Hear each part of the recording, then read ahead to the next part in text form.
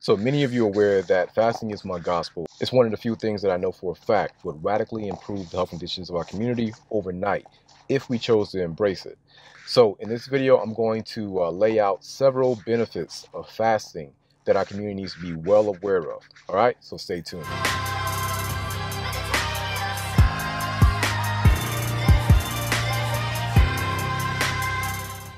What's going on, everybody? This is Edward Williams, licensed physician assistant, founder and creator of Health Body Necessary, and I want to welcome you to our channel where we talk about all things Black health improvement and insulin resistance. So if this is your first time here, please make sure to subscribe to the channel. That way you can be notified for every time we go live and do a video on Mondays and Thursdays. All right, so this video is a little different. I'm actually headed inside the gym, but I had something in my mind I wanted to talk about. And I'll try to make it quick, but it most likely will not be quick. All right, so we're going to have a conversation about fasting and how it helps us improve our overall health dramatically. With Health Body Necessary, our mission is to aggressively inspire and radically improve the health conditions of the Black community by any means necessary. And we do that by focusing intensely on insulin resistance. The reason why we focus on insulin resistance is because insulin resistance is the platform that so many of these conditions that we're dealing with is sitting on top of. When I'm talking about conditions, I'm talking about high blood pressure, high cholesterol, type 2 diabetes, prediabetes, PCOS, gynocomastia, obesity, and on and on and on and on and on. So what I'm going to do is explain how fasting improves all of those conditions by really improving insulin resistance, really reversing insulin resistance. All right. Okay, so insulin resistance, as you've heard me say before, and I will continue to say, insulin resistance is not a disease and is not a malfunction. Insulin resistance is an adaptive mechanism. Your body is doing this on purpose. Insulin resistance is something that can be activated and deactivated. So let's talk about briefly what insulin resistance is. And then I'll make other videos going more in depth about insulin resistance as well as each of these conditions that I'm going to list out. So insulin resistance. Insulin is a hormone that is secreted from your pancreas. Insulin has multiple roles, but for the sake of this conversation, we're going to talk about the storage role that insulin has, particularly when we're talking about glucose. So when we eat food, that food is going to be broken down into micronutrients. Those macronutrients can be broken down to micronutrients. The micronutrients are going to be the fatty acids, the amino acids, as well as the glucose. In the particular case for the glucose, that glucose is going to cause elevation in our overall blood sugar. That's what glucose, blood sugar, and blood glucose are the same thing. That is going to cause an increase in our blood sugar. That sugar, that glucose, needs to go inside the cells so that the cells can run. So we have well over 37 trillion cells. They all need energy for their metabolism, to metabolize and do their processes. That glucose needs to go into the cell. The way that the glucose gets into the cell when we have a surplus is via insulin. So all of those cells, they have insulin receptors. Those receptors are able to downregulate and upregulate when it needs to. So insulin is going to go into the insulin receptor of the cells that need more glucose, and it's going to allow that glucose to go into the cells. All of those cells, they have a capacity. They're not able to just take in an unlimited amount of glucose. They have a capacity. And so when these cells have met their capacity and are no longer able to safely take in glucose, they will downregulate the insulin receptors. When those insulin receptors become downregulated, insulin is no longer able to stimulate the receptor, meaning that the glucose will now have to remain outside. The body is doing this on purpose because it is better to have a surplus of glucose in the bloodstream versus having that surplus in the cell. And so these cells, trillions of cells, if you have a constant supply, a constant oversupply of glucose, your cells are going to make the intelligent decision to downregulate the insulin receptors because they have more than enough. Now, when this happens, you're going to have elevated levels of glucose in your bloodstream. This elevated level of glucose in your bloodstream will cause the pancreas to secrete more insulin so that it can find other cells that the glucose can go into. And if the glucose is not able to go into the cells, the body will now make the intelligent decision to redirect the glucose, the blood sugar, to the liver. And then it will store the liver, it will store the glucose inside the liver. Primarily, it wants to store it in the form of glycogen. Glycogen is the stored form of glucose. Once the cells in the liver, the hepatocytes, once they are filled with glycogen, so just like your other cells, the liver cells, the hepatocytes are not able to take in an unlimited amount of glycogen, and so they have a capacity as well. Once the liver has met its capacity as far as how much glycogen it can store, it will now have to convert that glycogen or the glucose to fat. That fat needs to be shipped out to the fat cells. So when we look at how high levels of blood glucose affects the cells, affects the insulin receptors, and how it downregulates the insulin receptors, we're now going to have a situation where the insulin is going to be high, the glucose is going to be high. When this is done chronically, because we're eating frequently, because the type of foods that we're eating or processed, this is going to cause a chronic level of insulin resistance, as well as chronic level of hyperglycemia, high blood sugar. And this is insulin resistance. Insulin resistance is a protective mechanism. The cells no longer have capacity to take in more glucose. Therefore, the cells have downregulated the insulin receptors. So that is insulin resistance. Now what I'm going to walk you through is how insulin resistance is affecting everything else, all these other conditions that we're going to talk about, and how fasting helps you not only improve and reverse insulin resistance, it's going to help you deal with these conditions that healthcare considers to be diseases. And I'm telling you that they're not diseases. These are the results, or these are the signs and symptoms of insulin resistance. And insulin resistance is the result of the unhealthy foods as well as the frequent eating. So one of the most obvious things that we see or we know about with insulin resistance is the elevation in the blood sugar. That's because your cells are at full capacity. There's nowhere else for the blood sugar to go other than the liver. But what happens when you have a surplus of glycogen in the liver, that now needs to be converted to fat. But that whole time, you still have elevations of blood sugar in the bloodstream. Over time, that high level of glucose is going to start to stick to the red blood cell. And when it starts to stick to the red blood cell, depending on how high the glucose is in the bloodstream, you're going to have more of those glucose molecules, what they call glycate, become glycated to the red blood cells. And this becomes something that you can actually measure. And this is where they get the A1C, the hemoglobin A1C, because you're going to see just how much of that glucose is becoming sticky or glycated to the red blood cell. And the higher it is, the higher your A1C is going to be. And so once you start getting an A1C over 6.5, this is what they consider to be type 2 diabetes.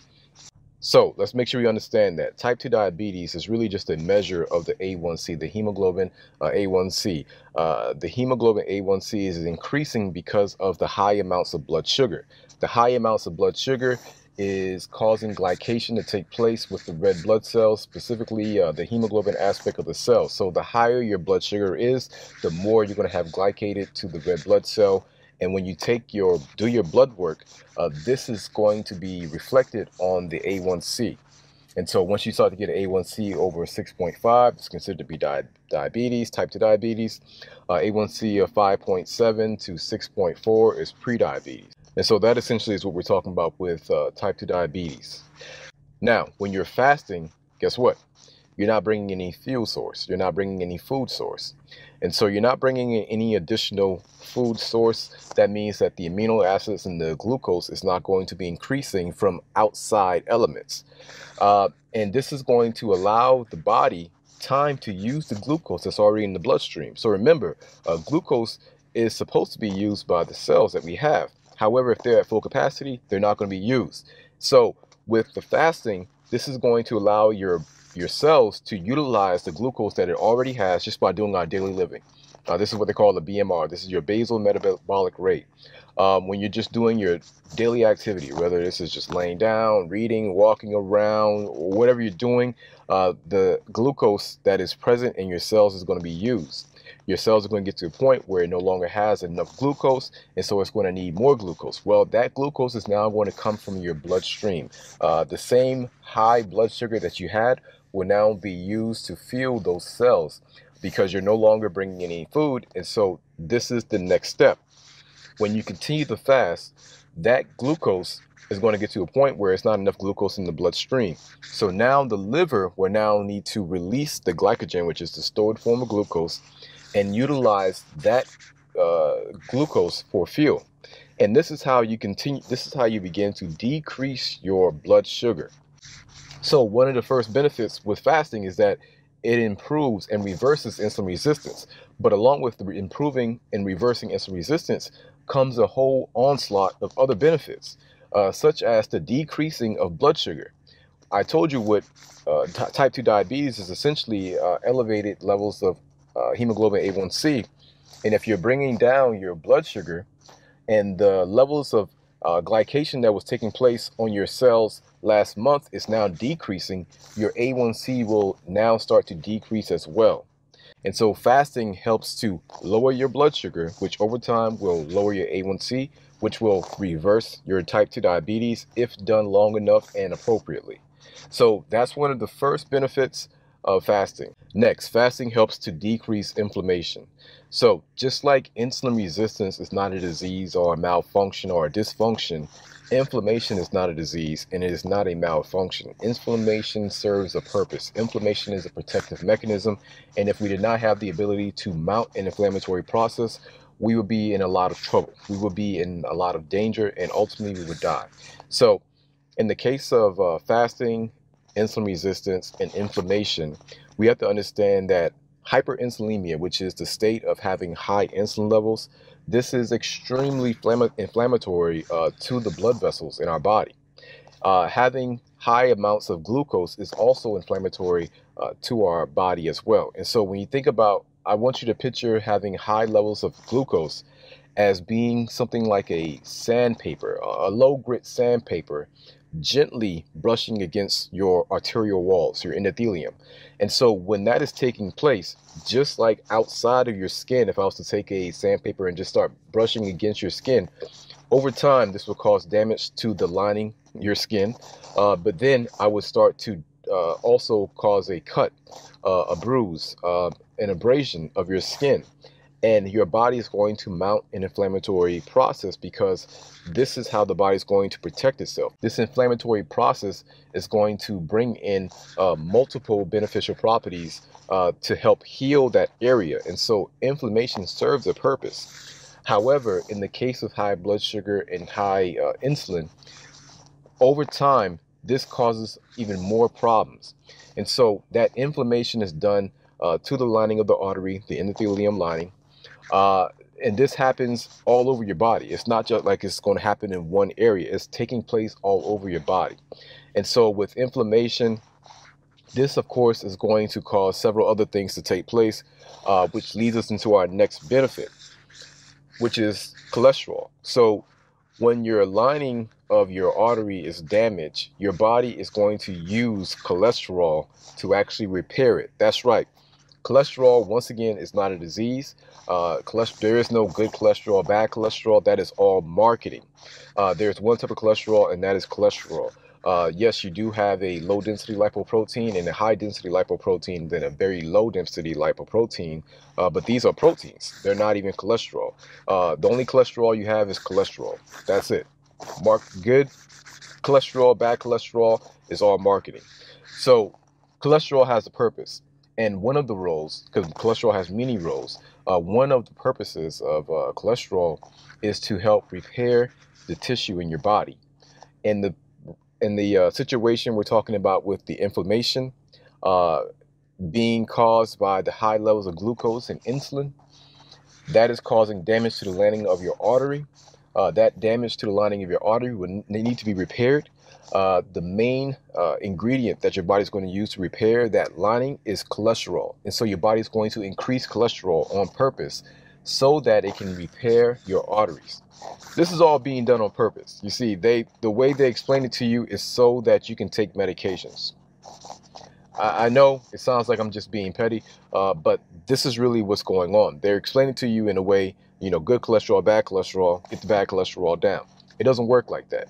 There's cholesterol, and your body needs cholesterol in order to repair the blood vessels. The blood vessels are being damaged by the insulin, high levels of insulin, as well as the high levels of glucose. This is causing inflammation.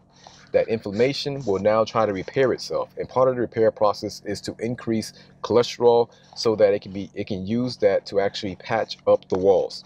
Now, over time, if this continues to happen, which that's what happens in most cases, our eating habits continue to be bad.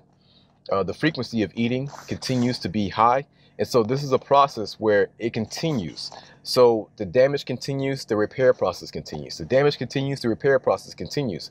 And so this becomes a process where the area of repair becomes bigger and bigger and bigger and bigger. And so if you think about like patching a wall or patching any type of lining of something, if you patch it up and then I come back through and I cut it again, I damage it again, and then you patch it up, and I come through and cut it and I damage it again, and you patch it up, you're going to start to see that the level of the patch is going to get bigger and bigger and bigger and bigger. Well, we're talking about the damage being done in the lining of the artery. We have to understand that if your artery is only this big around in radius, circumference, and I'm telling you that the repair is taking place, and so that patch begins right here, and then the patch begins right here, and then the patch, you can see that the area that your blood has to flow decreases. And so with that area decreasing as far as the room for your blood to flow, in order for blood to get by that area, guess what? Your blood pressure needs to increase. Hence, high blood pressure. And so most people who have hypertension or high blood pressure have insulin resistance. They are insulin resistant. And so your blood pressure has to adapt to a lot of these changes that are going on. And so once again, high blood pressure itself is not a disease. High blood pressure is an adaptive mechanism. High blood pressure is necessary. If you didn't have the ability to increase your blood pressure, guess what? Like I said, with everything else, then you would die. There's no following up. There's no, going to the emergency room. If you did not have the ability to increase the contractility of your heart or increase the rate of your heart or cause vasoconstriction, then you die right then and there. Once again, Western medicine is teaching that these are all dysfunctional things taking place. And we need to throw that line of thinking in the trash can because it does not serve us any, it's not beneficial for us, but it is beneficial to everybody else, the other industries, the food industry, the pharmaceutical industry, the healthcare industry, the insurance industry, all those folks. It's beneficial to them, but it's not beneficial for us. So cholesterol increases, blood pressure increases. Another thing that high insulin levels will cause is something called arteriosclerosis. So atherosclerosis, this is where we're talking about the plaque buildup. Arteriosclerosis is where we're talking about the stiffening and the hardening of the arteries. So your arteries should be flexible. Your arteries should have the ability to stretch and rebound, recoil. Your arteries should be something, they should not be stiff, hard, and unable to adapt to the pressure. However, when you have high levels of insulin, this is what takes place. The high levels of insulin will cause the arteries to now stiffen. With those stiff arteries, you're now going to have a reduction in blood flow because you have the plaque that's building up, and then two, you have the arteries that are stiffening. And so when you have that reduced blood flow going through the area and the blood pressure needs to increase to get it by, usually what's supposed to happen in healthy arteries is the arteries are supposed to have the ability to expand and then recoil. Expand and then recoil. But when those arteries are stiff, they don't expand the way they need to. And so that will now decrease the amount of blood flow to those areas. And this is something that we see particularly in the smaller arteries. So the arteries in your eye, the blood flow to your eye will be decreased. The blood flow to your kidneys will be decreased. The blood flow to your your toes will be decreased. So the blood flow to all your smaller extremities are going to be decreased because of the arteriosclerosis that's taking place, on top of the atherosclerosis that's taking place, on top of the inflammation that's taking place. And so you see how this all plays upon each other. And this is why we can't continue to separate these things as if they're separate, isolated events. Many of these events are coming from one big event, which is the standard American diet. Next, one of the most obvious benefits of fasting is the weight loss. So I use weight loss because that's what everybody understands, but I'm particularly talking about fat loss. And when I'm talking about fat loss, I'm particularly talking about the visceral fat. So the visceral fat is the fat that is engulfed in our organs. Fat is an organ. Fat does not belong in organs. However, when we are eating, hold on, it's getting hot.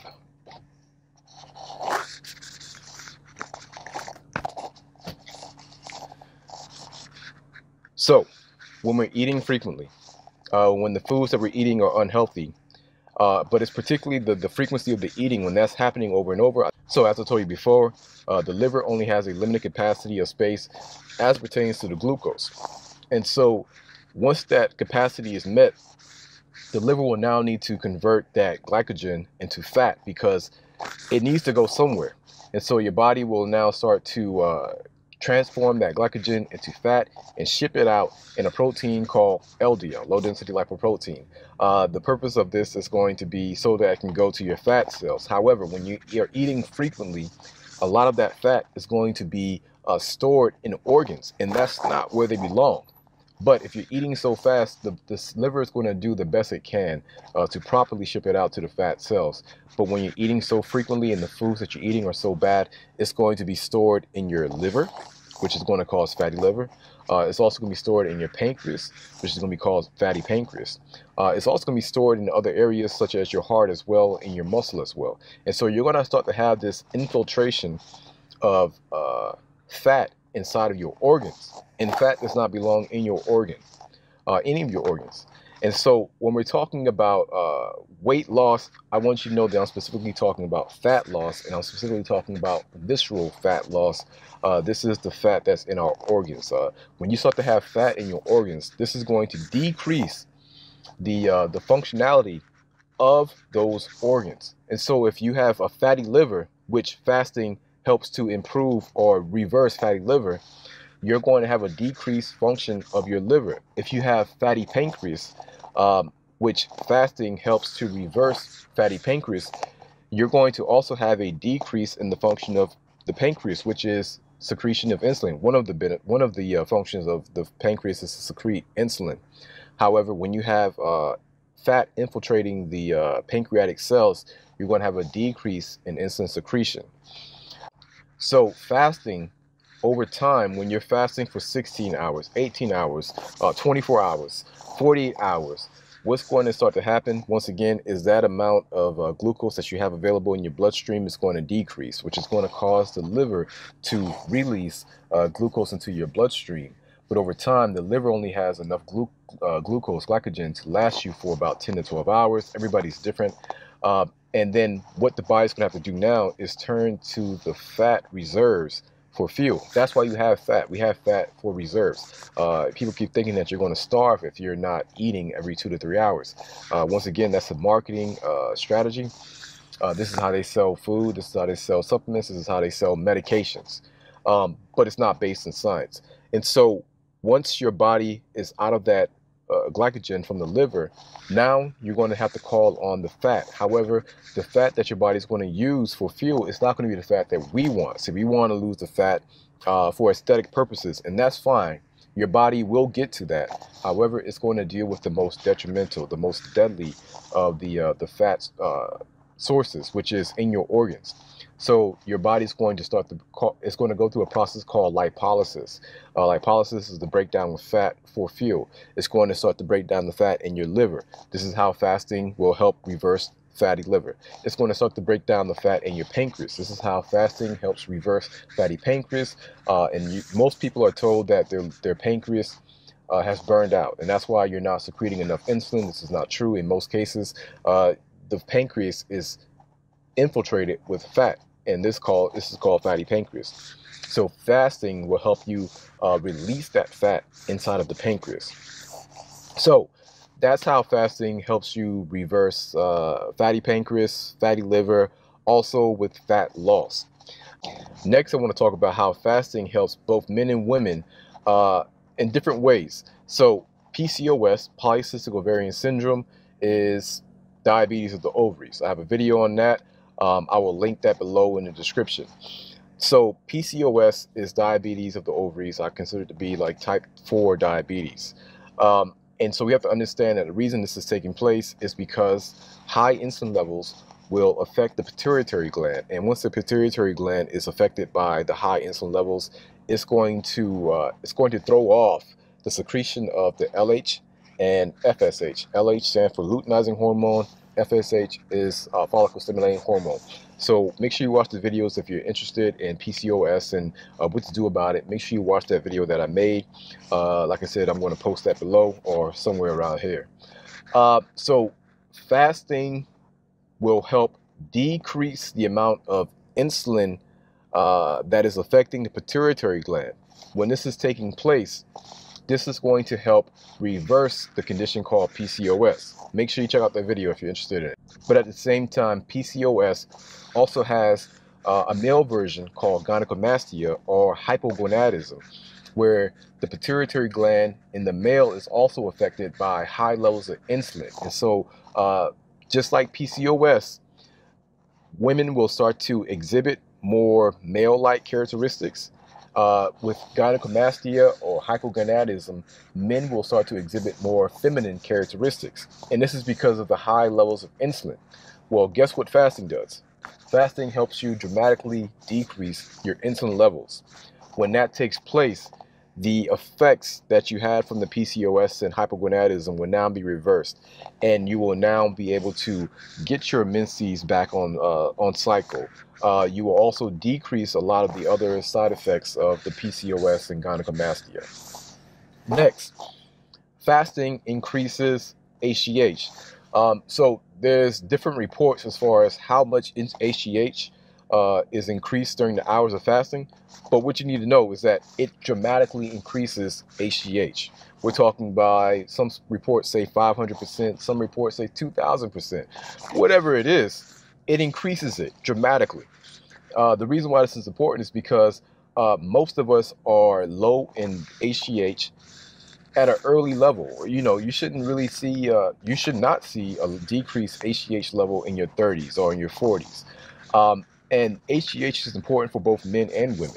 Particularly, I want to talk to men. And so when it comes to HGH and our ability to gain muscle mass, you need higher levels of HGH. However, when you have high levels of insulin, you're going to have lower levels of HGH. And this also ties back into the hypogonadism and also ties back into the gynecomastia. And so, and this also ties back into your erectile dysfunction as well. So these things are all important, and fasting helps you increase HGH as well too, which also helps you increase more muscle mass, but you have to work out. It's not like it's just magical. You have to work out. And so that's important. And then to kind of wrap everything up, something that's extremely specific and unique to fasting is that it is the only thing shown to increase longevity. Fasting is the only thing shown to actually help you live longer. Your medications can't say that. Your procedures can't say that. Nothing else can say that other than fasting. So I want you to look at all of the benefits that I just listed for fasting. Let me come in and run down, and I'm freestyling this, so I may be off out of order. But so 1, fasting helps improve and reverse insulin resistance. 2, fasting will help improve and reverse high blood sugar / type 2 diabetes and prediabetes. 3, fasting will decrease inflammation. With decreasing inflammation, we're talking about decreasing the pain that you're having with your joints, also inflammatory bowel syndrome, and so many inflammatory conditions. 4, fasting helps decrease cholesterol. And then when we're talking about decreasing cholesterol, we're also talking, I'm putting it in a broad category of decreasing the LDL, increasing HDH, also decreasing the triglycerides, and also decreasing arteriosclerosis. 5, fasting will help decrease high blood pressure. And so we talked about how the high insulin levels causes stiffness. That stiffness is also going to cause damage in the arteries, which is going to cause plaque. And this is all going to make your body have to increase the blood pressure. With this increase in blood pressure, you're going to see that your doctor's going to try to prescribe you medications for it. But just know that your blood pressure is high for a reason. And so even with those two, we now have to make a new number 6, because the cholesterol, the LDL, the HDL, the triglycerides, the high blood pressure, and also the inflammation and the oxidative stress, when you combine all of those, this helps decrease the rate of heart disease. Heart disease, cardiovascular disease is the #1 killer supposedly in this country. Well, fasting helps dramatically decreases your chance of having a heart attack or having a stroke or having any type of cardiovascular disease in general. And so that's number 6. That's a new number 6. Number 7, fasting helps out with weight loss. Not just weight loss, but specifically fat, not just fat, but specifically visceral fat. So we talked about how fasting will decrease the amount of glucose, which will lead to utilizing the glycogen in your liver. And over time, your body will need more fuel, and that fuel is going to come from the fat in your organs. And so let's keep it going. Number 8 is going to help decrease fatty liver. Number 9 is going to help decrease fatty pancreas. Number 10, fasting is going to help improve and or reverse PCOS as well as gynecomastia / hypogonadism. This PCOS is PCOS is polycystic ovarian syndrome, something that affects women who have insulin resistance, and gynecomastia / hypogonadism is something that affects men. And fasting helps improve and or reverse those issues. Next, fasting will help increase HGH, human growth hormone, as well as muscle mass. And then finally, fasting is the only thing that has been shown to actually help you live longer, increase your lifespan. All right, so these are all things that are very unique and specific to fasting. Fasting is an incredible tool that I recommend that we all do, specifically in our community, because many of the conditions that we have plaguing us are sitting on the foundation of insulin resistance. And so this is why fasting is my gospel. This is why I recommend fasting so much, because I know for a fact that if our community embrace fasting as a habit, as a lifestyle, we will be able to improve the health conditions of our community overnight, because most of the conditions are coming from insulin resistance. Fasting is practical, it's sustainable, and if you have any questions about how to fast, we do a program every month called the Fast Life 28-Day Challenge. Trust me, if you are affected by any of these conditions that I spoke about, this is the program you want to be in. You want to come in and get that knowledge. You also want to come in and get the tips, the practical skills that we're going to give you in that challenge. We have a membership group of over 200 people now in the Facebook group. You get 3 coaches. We're going to walk you through this program. We're going to hold your hand as much as possible on a virtual level to help you radically improve fasting. We're going to show you how to weaponize fasting. We're going to show you just how easy and sustainable fasting is and how it can radically improve your health. I mentioned the Facebook group because, you know, it's one thing to hear us say it, but when you go into that Facebook group, you're going to see over 200 people who have utilized fasting to radically improve their health. If you are dealing with any of those conditions, what are you waiting for? What are you waiting for? This is an online program you can do wherever you're at, and you will get great benefits if you stick to the protocol, if you stick to the rules. So make sure you click the link in the description to check out the Fast Life 28-Day Challenge, and let us know if we can help you anymore. All right, buddy. So that wraps everything up. I just want to, get that off my mind. I'll come back and I'll do a video on each of these conditions separately. But right now, before I went into the gym, I just wanted to go ahead and get that off my mind. Let everybody know that fasting is extremely beneficial. Fasting has been around for a very long time. It's safe and it's effective, but you have to do it in a safe and effective way. And that's why we created the Fast Life 20-Day Challenge. Within the Fast Life 20-Day Challenge, you're going to get 3 coaches. You're going to get myself. I'm Edward Williams. I'm a licensed physician assistant, as well as a health coach, nutritionist, personal trainer. You're also going to get access to Kathleen Richardson, who is an African holistic wellness coach. You're also going to get access to Tiffany Davis, who is an African holistic chef. And the 3 of us combined, we're going to give you so much resources, so much compassion and love, and so much guidance. But not only that, you're going to get access to a membership area that's going to have videos to help educate you on fasting and just health in general. But not only that, you're going to get access to the Facebook group where you're going to meet well over 200 people who have been through this process and have had their lives dramatically improved by using fasting. So what are you waiting for? What are you waiting for? If you are dealing with any of those conditions, you have to look into fasting at least. You have to at least explore the possibilities of fasting. And when you get to the point where you want to now take on the habit of fasting, check out our program, the Fast Life 20-Day Challenge. This is a program that we're doing every month. It's 28 days. And we will help you get to where you want to go, but you have to join the challenge first, okay? So that's it. I just want to make sure you all are well aware of the benefits of fasting. Once again, I'm going to come back and independently list out the benefits of fasting for each quote-unquote condition. And I'll leave some resources and some citations for you to check out independently. But other than that, I hope you enjoyed the video. I hope you got a lot of information from the video. And please, please, please, please check out the challenge, subscribe to the channel, and remember, this is our community. It is our responsibility. We have what it takes. Let's get it. All right, peace.